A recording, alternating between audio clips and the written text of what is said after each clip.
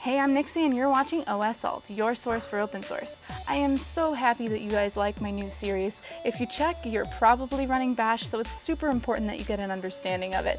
After all, where there's a shell, there's a way. That's corny. Just to recap, in my last video we learned about what Bash really is, the history of it, exploring the command prompt, and really getting nitty-gritty with the command itself and breaking down the parts to find out what it means. So if you haven't taken a look at that, go do so now. I think it's totally worth a watch. Once you're done with that, I think it's time for us to do a quick and dirty run-through of the most common thing by far that you'll be doing in Bash, navigating the shell. Now I know that sounds scary, navigating the shell, but if you've ever moved, copied, or done pretty much anything with the files in your computer, you've navigated the shell. Congratulations. It's just in Bash, you navigate more with a keyboard than the mouse. To show a good example, I will concentrate on my llama obsession, and the home directory is pretty cluttered and we should ls in the terminal to take care of that right quick. Now this lists all the files that we have in the current working directory, and these llama pictures really don't belong there. So let's try the mkdir command, and we'll make a directory. We'll have a pen for the llamas to go in. Yeah, see what I did there? And typically with a graphical user interface, we would select all the files in question and drag and drop. But you know what? We're not going to do that. In the end, this is going to be a lot more powerful. We need to move, so we're going to cd, just change the directory and go into the llama pen. And if you just type cd with no arguments, it takes you back to your home directory, so that's super easy. You see that I use ls a lot, and you really have to. You can't see the file list otherwise, so yeah, that's the deal with that. Now we're using the move command, mv, and it'll move all the files to the last argument. And in case you don't know this, if you just have an idea of the way that your file is spelled in the directory and you hit tab, it autocompletes, so use it, love it, I do. But of course that Nixie Pixel llama picture is absurdly long, and we'll take care of that in a little bit. But for now, we herded all the llamas into their pen, and it's time to get back to that pesky unmanageable file. There's no real rename command in Bash, but you'll find that the move command works excellently for it, even easier I think. Just begin the file name in question, tab to autocomplete, and then space. So you need to put your second argument, which is the file you want to rename it, and mine's topsy.jpg. Just ls to see if the rename worked, and lo and behold, good old Topsy. Copying is just as easy. With a space, we have Topsy copied, but even I can have too many llama pictures, and in which case you go for one of the dangerous commands, and that's remove. You have to do it, but there's ways of safeguarding yourself, like what I have here. As you can see, once you use remove, it permanently deletes the file. There is no trash can, there is no undo. For that, I strongly recommend you implement this safeguard. It's just one line of code, but it could mean the matter of deleting all the things or not. It just returns a prompt, are you sure you want to delete this? And that is really great.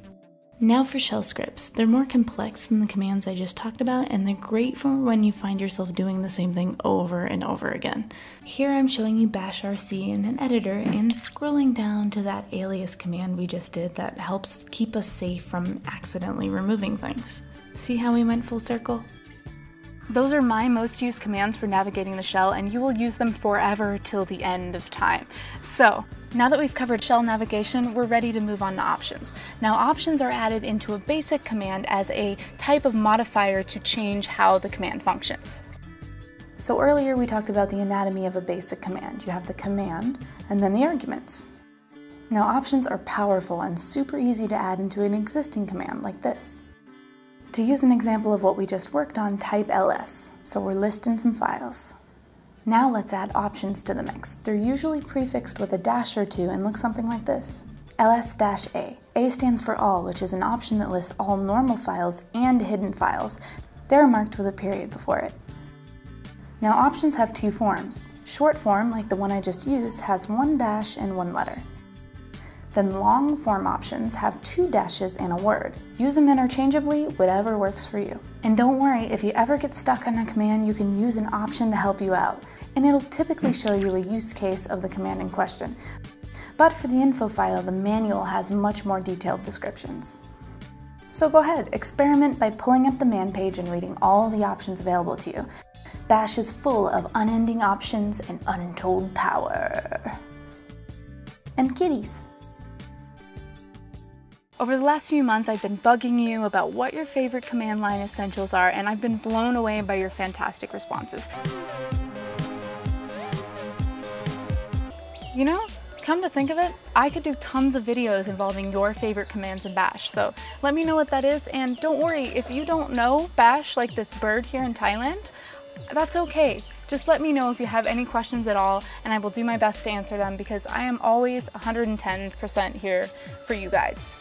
I know that I've been all over the place lately while on my Asia trip, but I'm just trying really hard for you guys. And be sure to subscribe so you don't miss out on the next episode of All Things Open Source.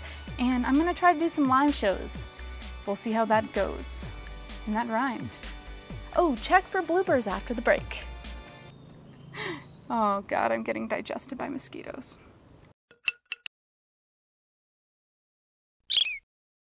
Hey guys, since my Japan video, a lot of you have asked how this baby works, the fly grip.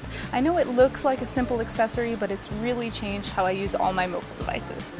You're not confined to whatever shape or size your phone is. The fly grip really adapts to you, and you can use it how you want it. And you can gesture wildly with this. That's another fun thing. I take photos better, I multitask better. I have fly grip on both my tablet and my cell phone, and the grip has kept strong even though I've taken it off and put it back on again, so it's pretty awesome. And most importantly, for my clumsy self, I can do this. Having a fly grip almost completely prevents this from happening. And that's worth its weight in gold. So head on over to flygrip.com, you have a 60-day money-back guarantee, and don't forget to enter Nixie at checkout so you get a free case and free shipping. How do you fly grip? The birds are so happy too. You just threw that at your face.